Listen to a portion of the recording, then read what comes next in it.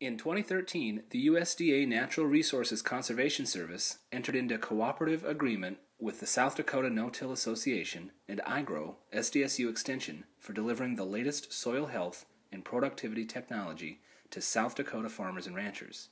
A series of 4 local events were held in South Dakota in Sioux Falls, Watertown, Belle Fourche, and Mitchell.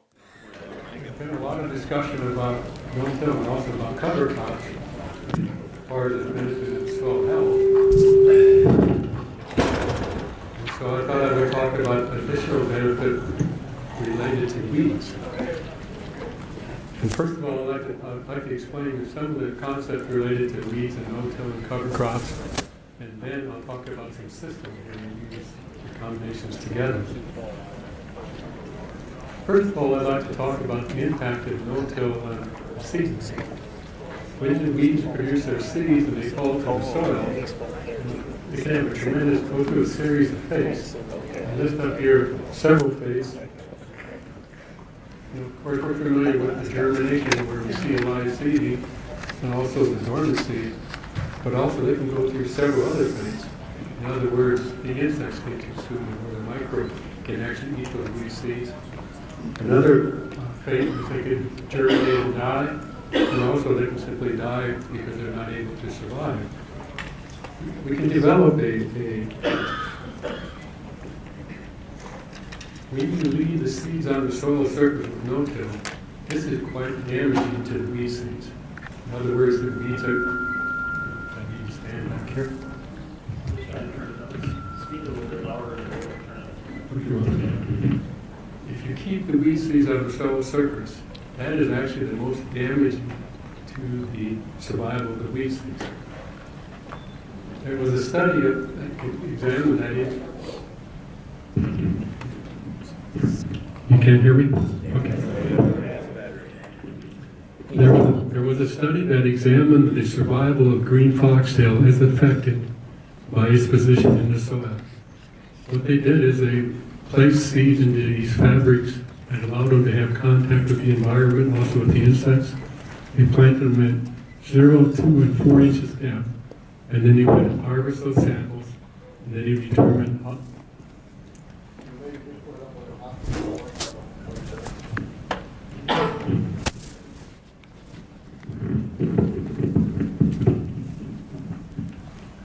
Hear me now? No. You got to talk about it.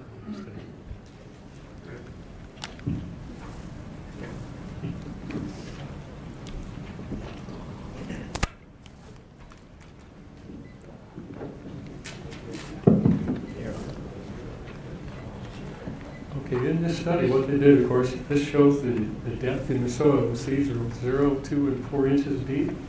This shows the percentage of live seeds. So we started out with 100%.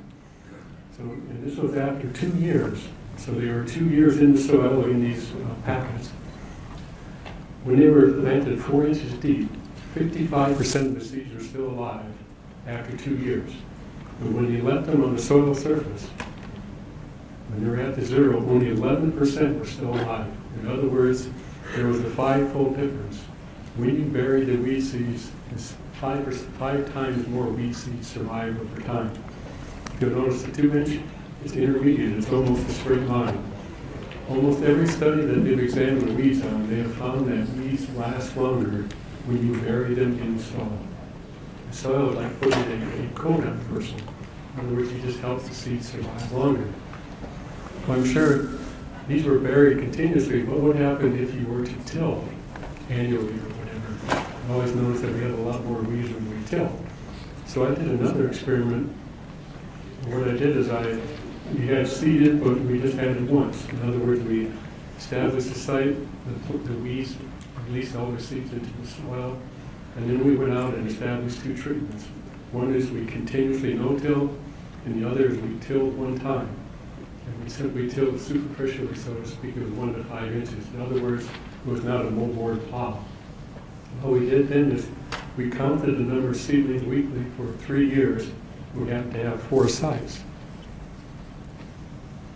What I have here is the number of seedlings from 0 to 100%. I'd use a percentage because I had 16 different replications in sites. This shows the seedling numbers for years, from year number 1, number 2, and number 3. This yellow bar refers to my till treatment, and the white bar refers to my no-till. To let you know exactly what I was doing, what I did is I identified an area kind of like this table. I would mark it. I would go out and measure, record the number of seedlings that emerged every week. I would then pull them, and I would keep that total, and I would come back next year and repeat the same thing. So I got a sense of what was going on with the seeds in the soil. The first thing you'll note is, well, for example, when I had like a sample in the till, when I got 100 in the first year, I got 48 in the second year, and then 33 in the third year. That's in the same site. So the first thing I'd like you to notice, if you look at the depth and length of the bars, they decrease with time.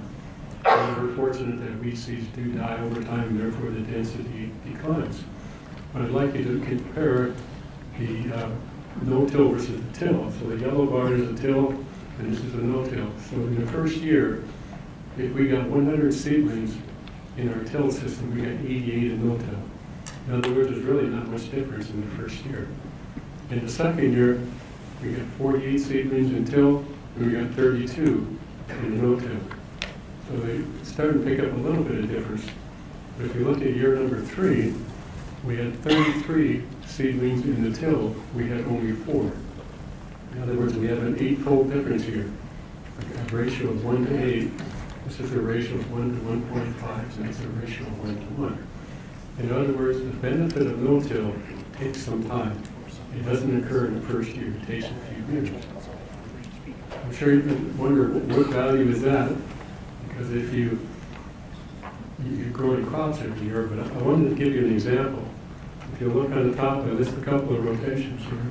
Soybean, corn, and then soybean, chicory, oat corn. What that does is, if you're in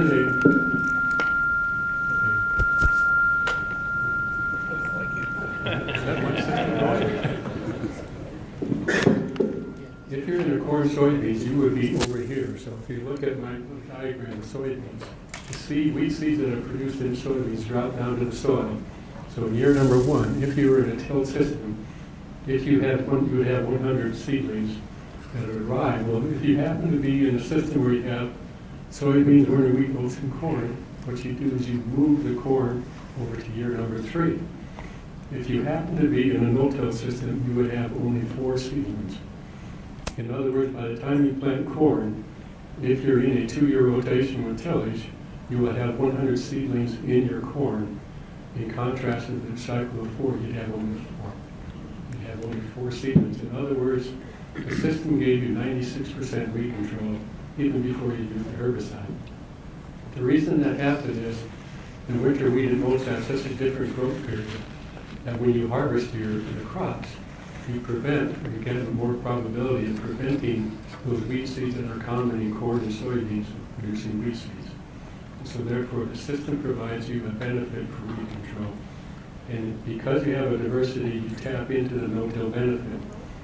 If you happen to be in a no-till and you stick with continuous corn or corn soybeans, you really don't have much impact, much benefit. But if you can get that diversity, that helps you. Now, if you were to use extremely high rates of herbicides and ensure that all the plants in your corn and soybeans die, you would gain this benefit too.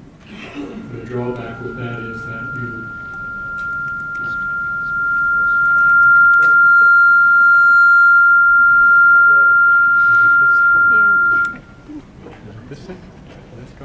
You need to stand right here. apologize for that. My point was that if you do intensive herbicide control to try to gain this benefit, of course what you do is you accelerate the appearance of resistant weeds.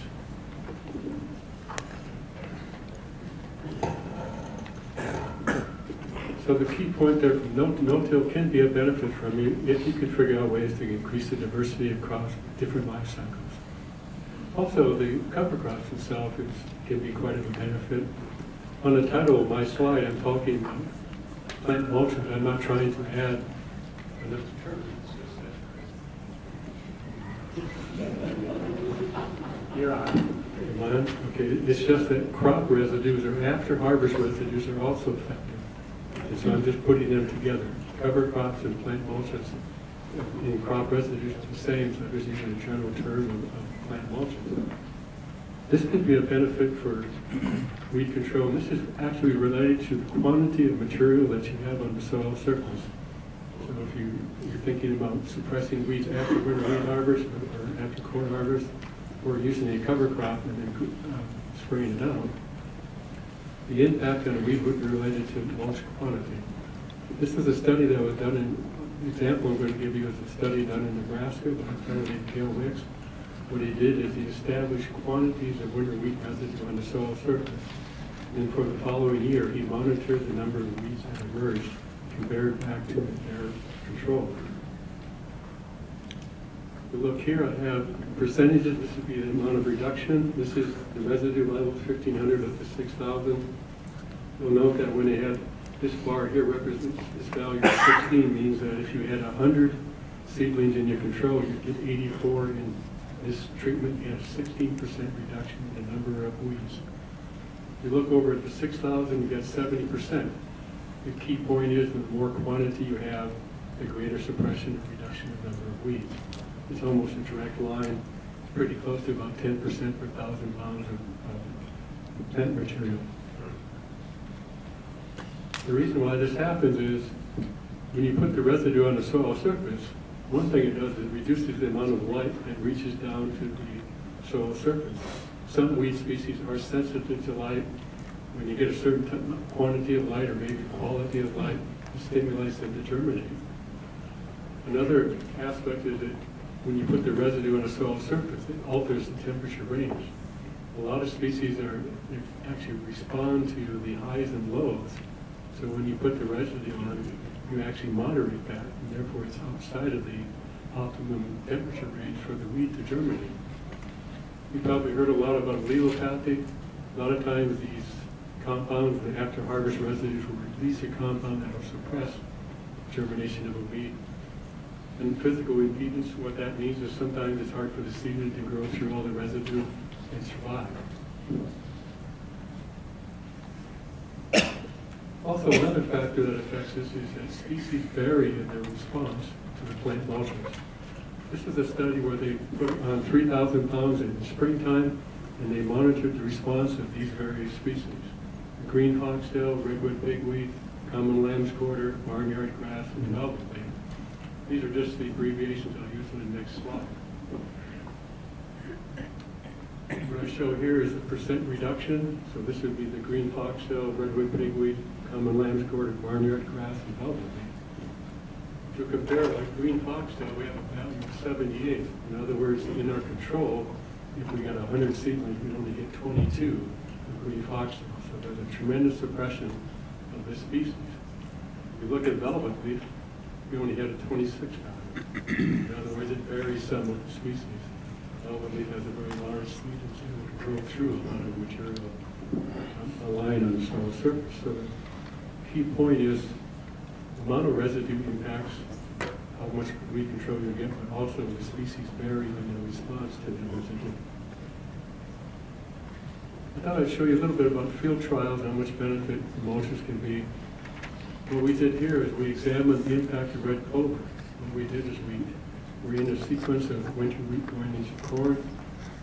And so what we did is we plant underseeded red clover into winter wheat and also into spring wheat. So our winter wheat planted in the fall. As soon as it warmed up in the spring and early April, we planted the clover. We also planted spring wheat and clover together on the same day.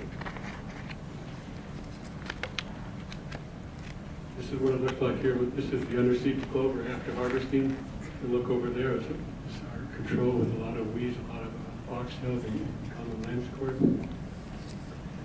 When we examined the weed control after about 6 weeks, we reduced weed biomass 98%.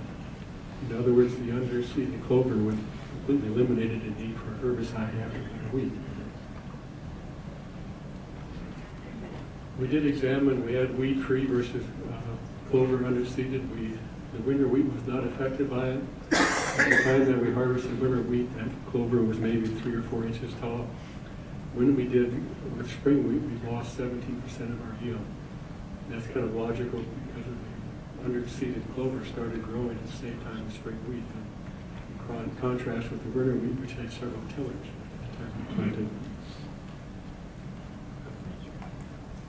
Also, in this same study, we did a further follow-up. We had downy brome that was common in some parts of our plots, and so we monitored the impact of this mulch on the downy brome growth. So what we did is we had a series of treatments along with the underseeded clover. We had an oat peat mix. This was planted after we harvested either of the winter wheat or spring wheat. So it was planted in early August. We had our control. And the downy brome at this time all emerged about the same time that we planted the oat peat, which had been in early August. What I have here is the number of seeds per quadrant. And so what I did is I went out and identified the quadrants about the 1st of September. We had somewhere around 35 plants per quadrant. I monitored them over time, and then in the spring, I counted the number of seeds in the plants. When we had our control, we had about 35 plants, and they produced somewhere over 7,000 seeds. With those same plants in the underseeded clover, we had only 75 seeds. Because we were monitoring these over time, we were able to recognize that the 35 plants in the control, there's about 32 of them still alive in the springtime. In the clover, 35 plants emerged, but the great majority of them died in the clover. In other words, the clover outcompeted them. And so when we got to the spring, we barely had any downy brome. Those 75 seeds came from plants that emerged in the spring. If you look at the value for the oat peas, we had about 4,000, or we suppressed downy brome seed production about 40%. The reason I include that shows that how much variation you can have with the type of cover crop that you use. If you get a head jump on the weeds, they're much more effective than if the weeds start emerging and growing at the same time. Another benefit of this is this produced 50 to 80 pounds of biological nitrogen, so for your following crop, it would work very well. And so, I wanted to visit a little bit with you about integrating this into weed management. We recognize that no-till can be a benefit for helping weed seeds to die over time, and then the plant mulch was gained by suppressing the emergence. We actually integrated it with some other factors. We did not believe that no-till in cover crops can control weeds on their own. I used to be out in Colorado, and one of the reasons why I talk about this diversity is producers out there, if they were to grow rotation, say 2 cool season crops followed by 2 warm season crops, they reduce the herbicide use tremendously. In fact, they could grow 3 crops up to 4 without using any herbicides. They were doing things like dry peas, winter wheat followed by corn and crushed milk. And so for them, weeds were not even an issue. Instead, it was one of the smaller branches of the production tree. So when I got moved to South Dakota, I thought I'd explore the impact of winter wheat oats into soybeans, see what kind of impact it had on the weeds in soybeans. I also included a rye cover crop. And so one treatment I had was complete no-till, and I added the mulch. I got the after-harvest crop residue from both small grains, and I added the rye. Then I had a till control. That till between each of the crops to control the weeds. And I monitored the weed emergence in soybeans. So what I did is I sprayed out the soybeans in the control and also in the, where I had the no-till at the time of planting, and I did not use any more herbicides at all. I just monitored what happened inside the crop. What I have here is the number of weed plants per square meter. We average over 4 years. We're pretty close to May 15th for our planting date. This just shows the calendar day. On May 22nd, the first week, you'll note that we did not have anything in no-till. We had somewhere around 12, 13 bees emerged in the till. In the second week, which would be about May 29th, we had 2 or 3 plants in no-till, and we had over 40 in our till. In other words, we had more than 50 plants, 50 weeds infesting the till, but we only had 2 in the no-till. And if you continue on, you'll notice that the no-till line is quite a bit lower. In fact, there was, you put them all together, wheat density was 5 times higher in till. And not only that, it emerged 2 to 3 weeks earlier. When we looked at that, we measured the wheat biomass. This was done 7 weeks after soybean emerged. I have the no-till and the till. You notice in our no-till we have 10 grams of dry matter per square meter. We have 110 for our weed control suppression of 91%. We also split our plots in half, where we had one half completely weed-free and the other half we just let these weeds grow for the whole season. We only had 2% yield loss in our no-till with no herbicides for the entire year. We used it at planting time, and then on we only had 2% yield loss. In our till system, we had 43%. So there's a 20-fold difference in the impact of weeds, simply because we had more weeds with tillage and they occurred quite a bit earlier. I'm continuing this, exploring and trying to help the organic farmers get to a no-till system. So what I did was a very similar treatment. I maintained a no-till for winter wheat, oats, and then soybeans. I talked about the underseeding clover, added that into this. Trying to control weeds here, I'm using 12 seed radish plus oats. Winter kills on its own, so we're not using the herbicides. And we also compared that to the till system. And we found here, in our no-till plus the mulch, we had 49 grams of dry matter, we had 135 in our till. Well, that's kind of unusual in a way, as we actually till at planting time here to get that 130. And this is what came after till planting time. The 49, I'm sure, included some that emerged over winter and the spring. In other words, we didn't have a chance to control any of that. If you look at our yield loss, we reduced the yield loss due to weeds by 1/2. Now, if you happen to be in a system where you did have herbicides, it'd be very easy to eliminate. But the point is, the use of no-till into the system and also the use of cover crops is helping us to suppress the impact of weeds. Give you a figure, photos. This is the tillage, no mulch. This versus a no-till, and we included the mulch as here. This is in the first year of this organic study. This shows what it's like in the second year. We are having some problems with weeds in here. Compared back to our last sunflower problem, they look quite a bit better than the organic no-till. I'd like to deviate just a little bit. I got involved in studying the interaction between plants, and we noticed that there are some plants that seem to have an unusual impact on the following plant. In other words, it's more water use, more resource use efficient. The example I'm working here with is dry peas.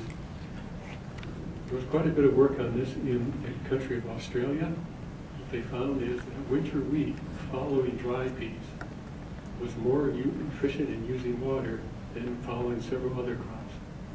And the second thing that they know is that this impact is much greater in no-till.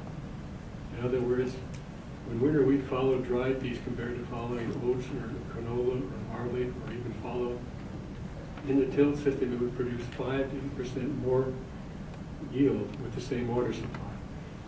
When it was a no-till, it would produce 25% more. In other words, the synergism was 3 times greater in a no-till system. And so I got interested in this, and I explored this for the impact of dry peas on corn. What I did here was over a 2-year study. In the first year I grew corn, soybeans, spring wheat, and dry peas. Then in the second year I planted corn across all of the same plots.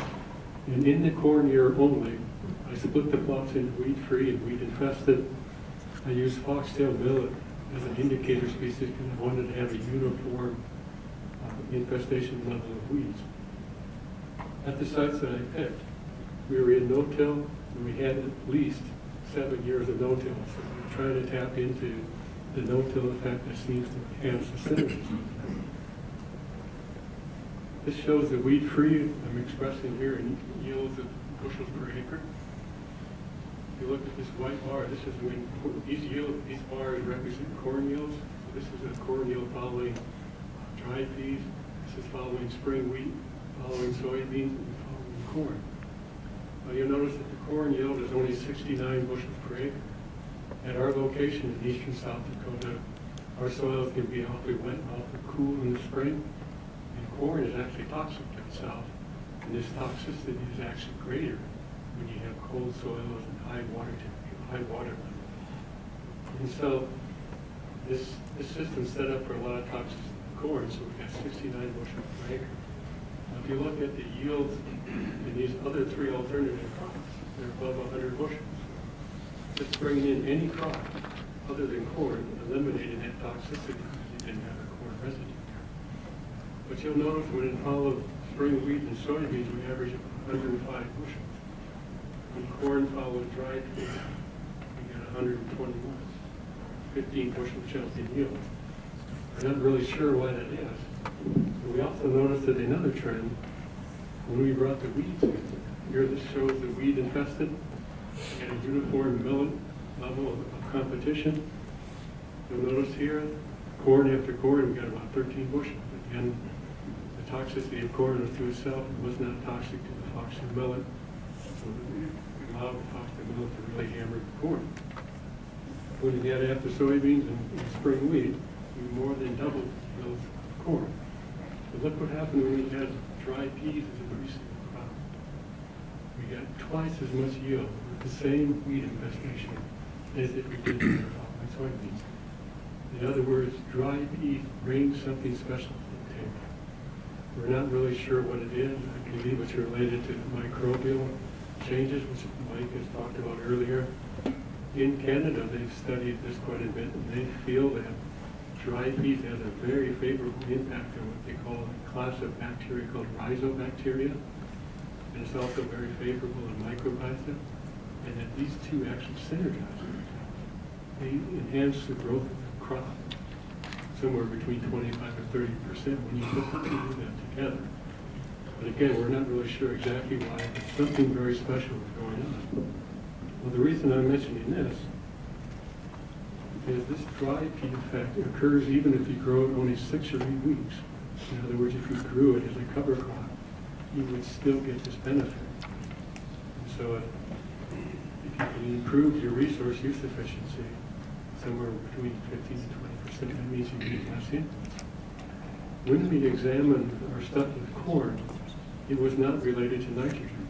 In fact, this impact was greater during years when we put on too much nitrogen, during the stress years. You notice that when we had weed imposing a stress, the impact of dry peas was even greater. In Australia, they've also found that lupins has a very favorable impact on the following crop, increasing resource use efficiency. The difference with this, though, it is related to how much biomass of lupins that you have. In other words, if you only have a small amount, you're going to get a very limited impact. Also, I put on lentils here. When I worked on this synergism, I was trying to identify, I was working with cash crops. I was trying to identify all the crops that possibly would show this. And there were some research that showed lentils had a small effect, about half of what it does after dry peas. The only other crop that I've seen this happen is corn is synergistic to other crops that follow it, such as soybeans and also prosopaganda. Kind of a summary, I know in the field of wheat science, we've been trying to help producers reduce the amount of herbicides that they need. And there's been some assessments of producers who've been following integrated system projects. And what they did is this was based on producer actual data, not on experimental stuff on what farmers were actually applying.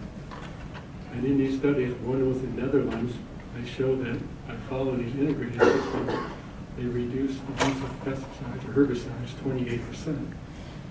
In the country of England, they reduced it 32%. And then also in the U.S. Great Plains, it reduced it 50%. There were two main factors that were involved with this reduction in pest and herbicide use. One was that you use complex rotations that had a diversity of life cycles, such as corn and winter wheat. This doesn't really work if you stick with the rotation of corn and soybeans or winter wheat and clovers. You need to have a diversity of life cycles. The second thing was that they would have multi-tactic management. which plant mulches would be one of the factors. Another might be banning fertilizers. Now you notice that the values for the Netherlands and England are quite a bit lower than the Great Plains. There is a reason for that. In those two countries, the producers were using reduced till. In other words, they were tilling maybe once a cycle or maybe once every 2 years. For some reason, they continued to till a little bit. In the central Great Plains, this was continuous no-till for at least 10 years before they started to assess what the producers are doing. And they monitored this over a 6-year interval. To give you an example of what they were doing, like in the central Great Plains, they identified 8 producers who were doing what they call innovative farming, and they would pair them up with a conventional producer that was very close to them. So we had 8 pairs that generated this data. And the point was, I mentioned earlier, the innovators in the Great Plains actually came to me and said, you don't have to worry about weeds anymore. They're simply not a problem for us in our integrated systems where they were doing like a 4-crop rotation with no-till. They felt starting the synergism work, they felt that was much more meaningful for them in their future management. One last thing I'd like to mention is, as you listen to the other speakers, they're talking about tying in with nature a lot more. I think the weed management discipline, the weed science discipline is starting to recognize this too, and we're trying to tap more into nature. When you think of, I use this term nature-based, no-till and cover crops help us get there. You know, we're developing systems that we're not quite so dependent on herbicides, especially like out in the Great Plains. Herbicides are actually their last resort rather than the first resort. They would only use herbicides if they had to. In fact, in a 4-crop rotation, they were able to plant 3 crops without even using any herbicides and getting some of the highest yields in the region. So I'll let you try to take any questions if you have some.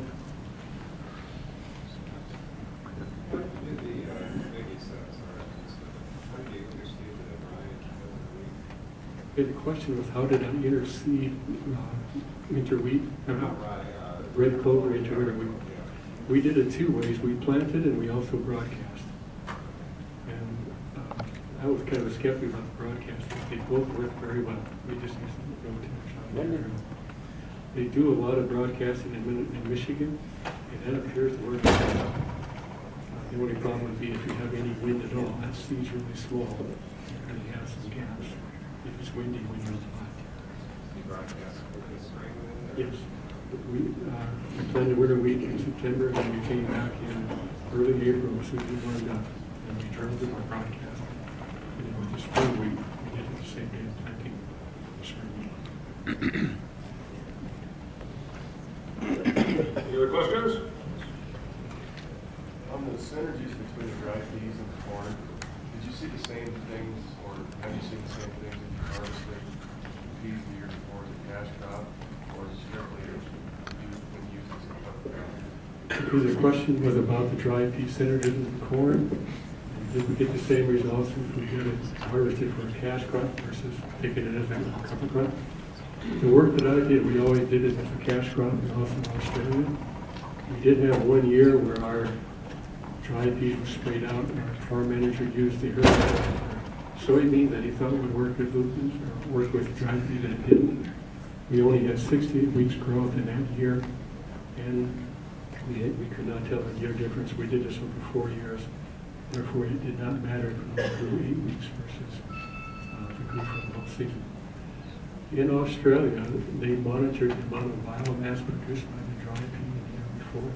They found that it had no effect at all on its impact in the following crops.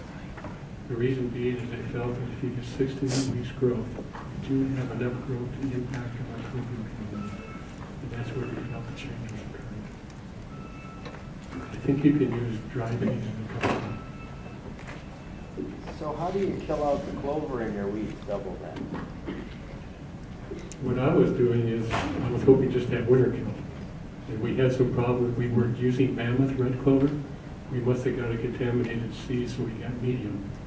So that didn't work so good. So we're switching over to test crimson clover and also bursum clover. Now bursum is an annual, so that will not survive Crimson is a biennial, but it does not have good winter hardiness. You can survive the winter 2 or 3 hardiness zones south of us, but it will not survive in South Dakota. Time for one more question.